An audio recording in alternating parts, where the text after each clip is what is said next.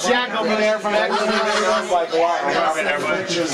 Yeah, thank you. Sip for the beer. Yeah, here's Zetro and see past and present Exodus members. Here's the past, here's the present. You never know future. You never know. How you doing, Lee? There's Paul. How you doing, Paul? You know what the thing is, Dan? You know what sucks is that we got rid of Rick, and me and Rick were like, I was about this much taller than Rick, so I looked real heavy on my side of the stage, and then we replaced Rick with soft spot chair, and now I look like a shrimp.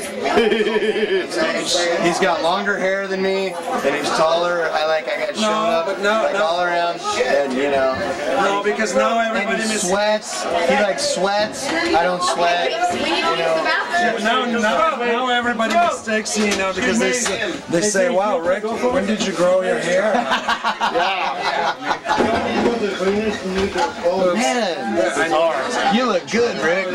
Yeah, Rick. Wow, hey, what a comeback! Plastic surgery? What is it? Robbie McKillop, how'd you get so blonde? Well, you know, it's spending summers outside.